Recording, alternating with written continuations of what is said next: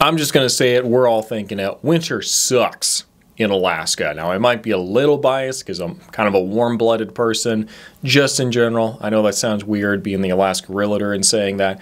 It is just the cold, hard truth. I'm a little bit more warm-blooded than what you would think, and with that being the case, I've had to really kind of develop a kind of a plan and a strategy on how to make the time in Alaska go by a little bit quicker during those cold and wintry months out of the year. So we're going to be talking about those today. Before we get started though, again, I'm sure you probably know by now, but my name's Jamin. I'm an associate real estate broker in the state of Alaska, and my mission is to help you to build an intentional and significant legacy for yourself and your family by coaching you in real estate.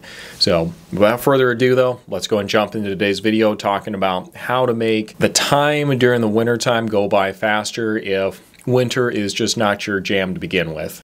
Now, what I'm going to give you is just a list of things that you can do that are going to be activities and designed to kind of make things a little bit funner for you, and not necessarily something that's going to be huge or expensive, just kind of some daily things you can do that are going to make the time go by a little bit quicker. And the first thing you can do is get into a competition with a number of people to see who can get the best, most epic Northern Light pictures, and have people on social media, vote on it and decide who's got the best Northern Lights picture. All right, the next thing I would say, and this one would cost a little bit of money, but get into like skiing, snowboarding, all those winter activities. You can do the cross-country skiing, and that's actually fairly inexpensive, and there's a lot of great coastal trails and trails in like Kincaid Park in Anchorage, or you can go to like the Archangel over in Palmer, or you can go to like the Chugiak cross-country trails over in the Chugiak High School. That's probably my favorite place to go. So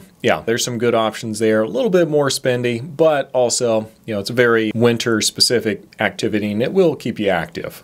Third thing that you can do to kind of get out there and just get something else to do to kind of break up the routine is to go to the Tour of Lights over in Anchorage. Now, this is a yearly event that they'll put on. I think it's usually around like December, maybe a little bit in January as well, but it's going to be this little walking tour you can go and do of the lights over in Anchorage, and it's awesome because it kind of has this winter wonderland kind of vibe to it, and they've got, the lights really well lit as you're walking through this forest. So it's a great little light tour and gives you something you can kind of use to break up the monotony. And I think it's only like $20 or something like that.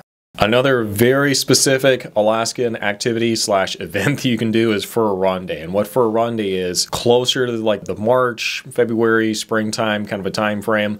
But this is where you start having a lot of very Alaska-specific events, like running with the reindeer, or I think it's like the outhouse sprint, and just a lot of like really goofy events and fun activities that'll get you out there to just kind of rub shoulders with people and kind of see all the Alaska-specific vendors that are out there selling stuff, and kind of look at their arts and crafts and everything.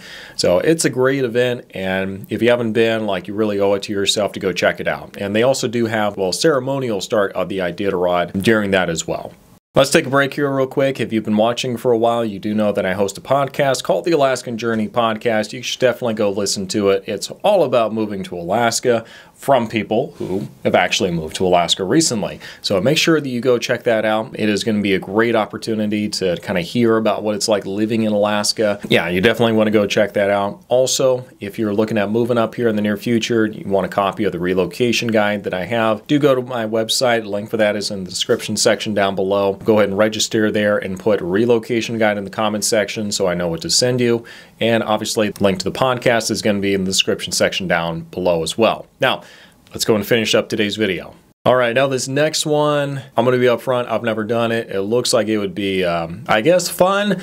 I'm going to say new and different, and probably something not a whole lot of people have done, so it's going to be pretty mentally engaging, and that is ice climbing. And what this, I've seen a lot of this happen around the Valdez area, but essentially you have a frozen waterfall, and they've got I'm not sure if I'm going to get the right terms here, but the clamp-ons, the ice picks and everything, and they just climb right on up this waterfall. And, it looks interesting. I don't know if I would do it, but it looks fun. Go ahead and do it. Let me know what you think afterwards. Another activity you can do, and this is going to be more of like a regular weekly kind of a thing, and that's where you can actually get into like jiu-jitsu or get into rock climbing, or both, depending on how much time you have. But just something like that is going to keep you very mentally focused, because while you're sparring and like jiu-jitsu specifically, you don't have any opportunity to be distracted thinking about anything else. It is all just very second to second, very, very present kind of a thing. And actually I would say the same thing for rock climbing. You really do not have a whole lot of time to be distracted when you're about 30-40 feet up into the air and like the next hold is like going to be a jump for you or something like that. So yeah, those are great activities. They're out there, and use them. All right, the seventh thing on this list is really stay on top of your workout routine and your diet. If you're not already working out a lot, and you don't have a diet that's kind of geared to make sure that you're as healthy as possible, you might want to go and adapt one of those just to make sure you are like operating on full cylinders, because it is going to be a pretty bad spiral to the bottom if you're dealing with like a lot of seasonal effectiveness disorder, and also like you've got like the high blood pressure, and you've got all this other stuff just from not working out and not eating very well. So make sure you set yourself up for success, and at least make sure that you're getting into the gym, or you're going running, or you're doing some kind of workout designed to kind of get your heart pumping a little bit and challenge yourself physically and emotionally, because for some of us during the wintertime, you need all the help that you can possibly get, so take advantage.